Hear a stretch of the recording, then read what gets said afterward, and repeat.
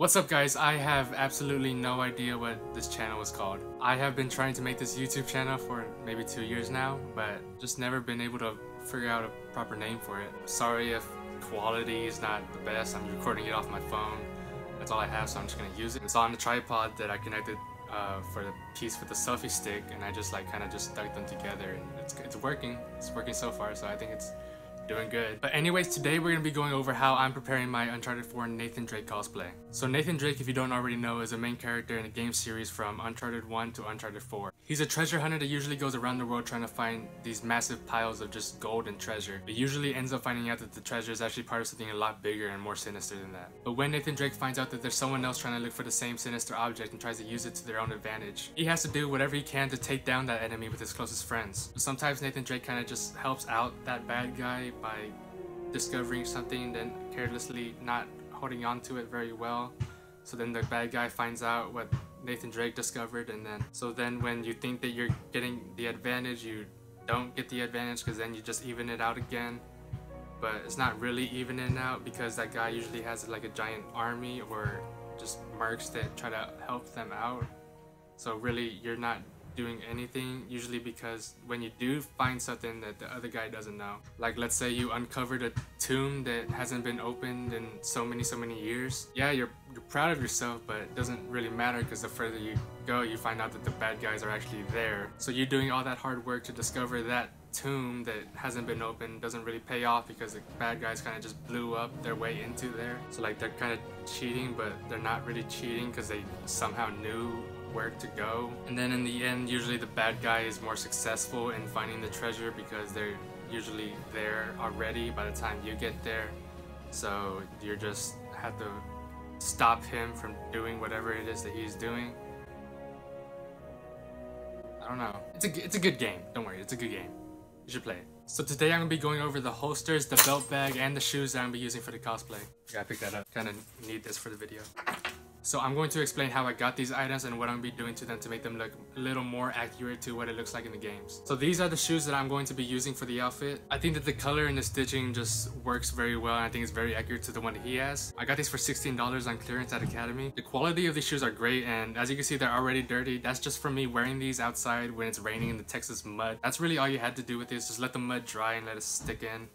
Just let it do what it wants. But I am going to be modifying it to make it look like it's been going through the rainforest recently, so it's not just dry dirt on his shoes. The next thing I'll be talking about is Nathan Drake's belt bag. I got this belt bag from Like Linda on her Etsy shop. I will leave all her stuff down below. It's also where I got Nathan's holsters. I was lucky enough to get it while she had a sale going on. It's made from actual leather, and I just think that it looks very accurate and it's very nice to the one that Nathan Drake has in Uncharted 4. As you can see, it has a belt strap and the zippers are where they're supposed to be. I think it's very accurate in size and the stitching, even right here where it's very faint in the game. She just managed to nail every single bit. The material on the inside is very soft, so you don't have to worry about things messing up if you put it in there. And it's very durable, so you don't have to worry about it ripping or tearing apart if you're climbing a temple. It already came like this, so it's already kind of weathered and kind of just looks like you've been using it for a while, but of course I'm going to be adding some dirt, maybe some scratches in some places, just to make it look like I've been sliding down hills and rocks and wet. And last but not least, the holsters. These were also made by Like Linda. All of her information is gonna be down below. She makes a ton of stuff from Uncharted to Mortal Kombat. All the leather works. It's real leather. The leather is very soft. The stitching is good. Everything from the magazine holsters. Usually when you try to find holsters with the magazine cartridges, they're usually kind of vertical. But Nathan Drake has his horizontal, and she was able to do that very well. Nathan Drake doesn't have this in the game, but I'm guessing she put this in there just for support while you have it, if you're actually going to use it as an actual holster. This is the gun part of the holster. Nathan Drake does have these, but they're just kind of tucked in there while he has the gun in there. The gun holster part is a bit small for the guns that I do have, but I think it's totally okay. It kind of just hugs it and snugs it so it doesn't fall over while you try to bend down to reach something, because you do not use these. Yeah, there's the back of it right there. It's very durable. I don't have to worry about it tearing up or messing up while I'm out there distressing it. It only comes in one size, so you can't adjust how big or small you want the straps to be. But in terms of size and proportion, I think it's very accurate to the one Nathan Drake has. And now I'm just gonna go over techniques that I'm gonna be using to distress and weather some of this stuff to make it look like I've been running around, being shot at, and being clawed by enemies.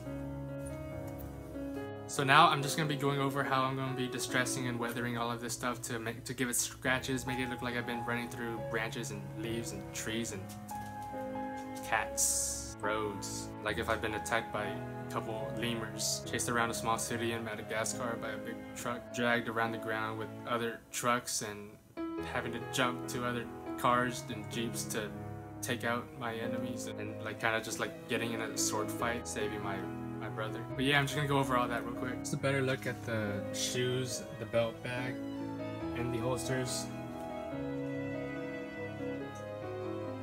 So here's the belt bag. I'm going to be using this tool that's usually used to opening bottles and buckets and paints and cans of all sorts. Of course, one useful tip is to always practice on either the same material or a part of the material that no one's gonna see. For instance, no one's gonna see this back part because it's just gonna be on your body. So you could just use this for practice. I'm going to be using this part of the tool to give it some scratches. You kind of just want to get in there on the same spots and areas until you get a desired scratch effect that you would want. I imagine scratches on his bag will be going upward, mostly due because of all the sliding that he does in the game. And you gotta think about that all those rocks are getting onto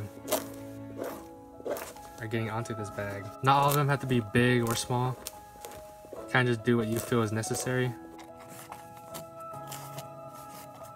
Some could be harder, some could be a little more faint. I decided to go into commentary for a bit because I realized that a good number of you guys are probably not going to enjoy the whole scraping sound. So as you see here, I'm randomly just scraping at it, and that's just to make it look more natural, that not everything is going to be perfectly straight. You just want the scratches as diverse as possible.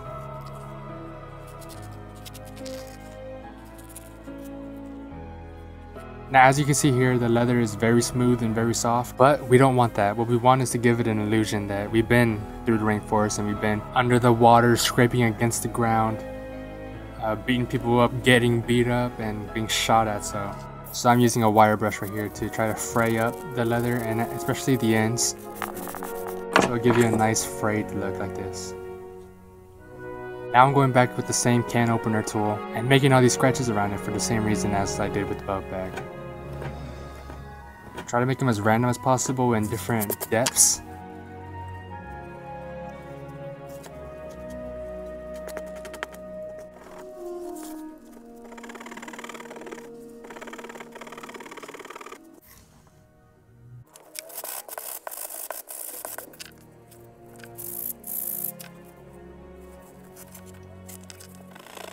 Now to help me out a bit, I'm using a rough sanding block and just going at it. This is going to be a lot more effective than the wire brush.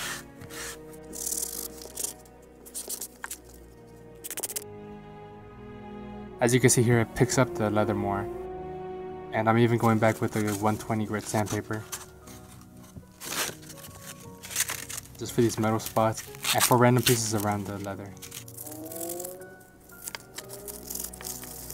So here's a side by side to how different it looks.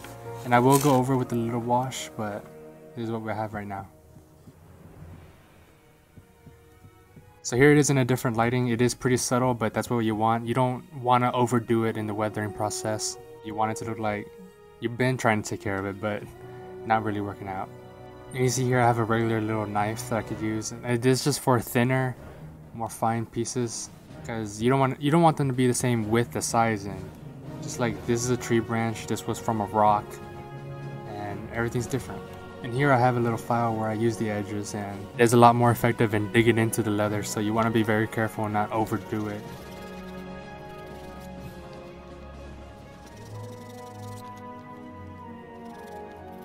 Now, an important note to take here, the magazine pouches on the holster are going to have a very hard edge, so they're going to be more prone to taking scratches and scrapes. So what I did was stick 2 pieces of wood in there and use the edges and corners for a nice weathered look.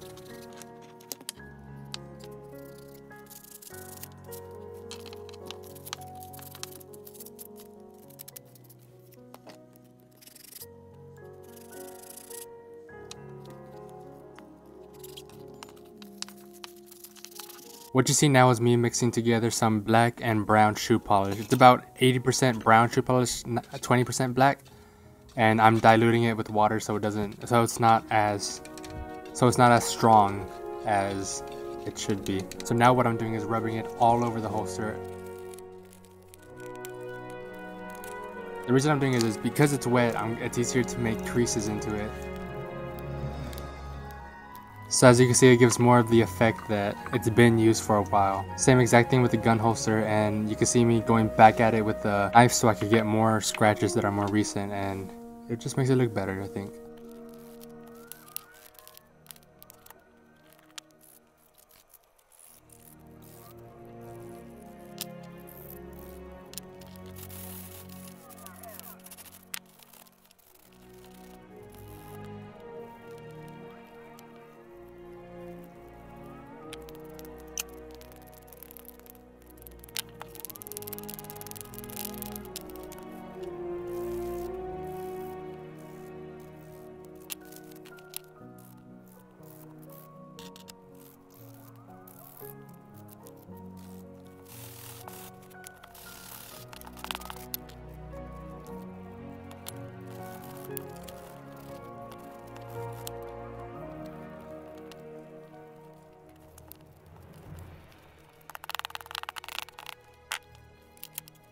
Alright, so now that we got everything that has to do with weathering done, now we're going to move on to gluing some soil, like rainforest soil, onto the holsters and to the bag.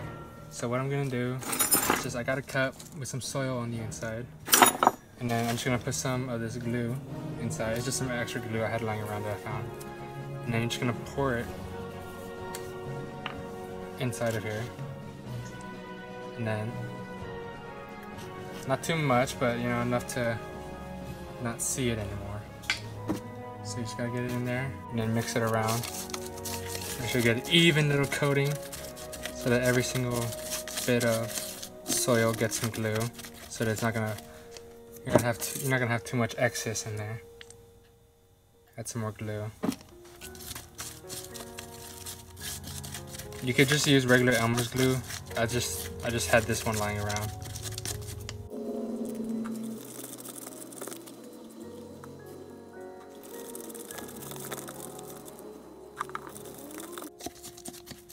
Okay, I think that's a fair amount. It's kind of gray. I put a lot in there. It's gonna eventually, when it does dry, it's gonna end up clearing up, so I'm not too worried about that. So I gotta strategically put this soil where I just feel that soil will get stuck, like these crevices, and just put them in there. It doesn't have to be neat at all. It's better if it's not neat, because it is dirt and soil. And then so I'm just like going across, like you've been trekking through the mud and dirt and all.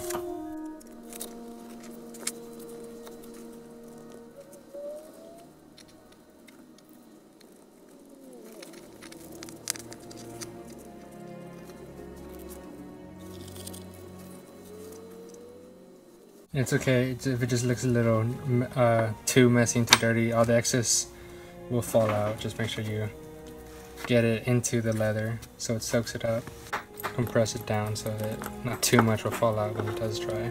I'm actually going to add some water to the mixture so that's a little easier to soak in.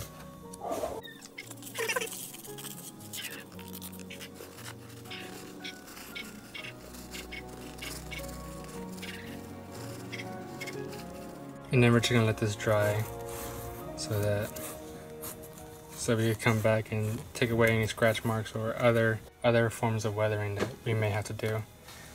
Of course, I'm gonna have to add some more of the wet soil back down here into the crevices and all, where the buttons are. And then repeat the process just all around, just rubbing it into it so it's not too clean. This is way too clean for me, for my liking. There's no way I'm gonna be running around into the forest looking like this. And these creases where the leather meets one another, it's a good spot.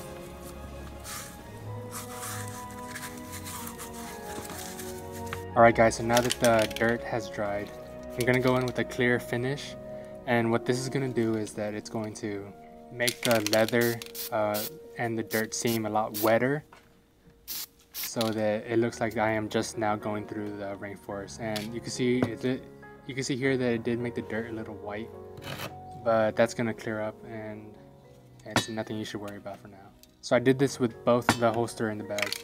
So that's about it on the entire holster and the bag process. So again, please share this video out with anyone you think that will be interested. It's my first video. I really want to do this. So next episode we'll be going over my pants and or maybe the shirt as well. And if not either of those, it's probably going to be a video over my next cosplay, which is going to be my Spider-Man Noir from the Spider-Man PS4 game. Leave some constructive criticism down in the comments if you will, or just a comment on anything else and I'll try my best to answer. Until then, here are some HD photos and videos of the bag and holster, and until my next video, I'll talk to you guys later.